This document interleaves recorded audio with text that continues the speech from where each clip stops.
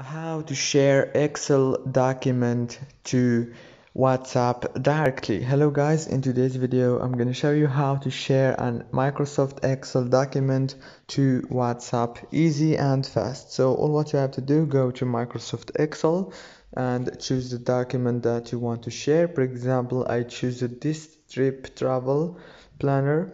Now all what you have to do to share it, go to those three dots right here, click on them and go to the settings. If you didn't find the share option here, just go to the top and click here on this share and click share as attachment.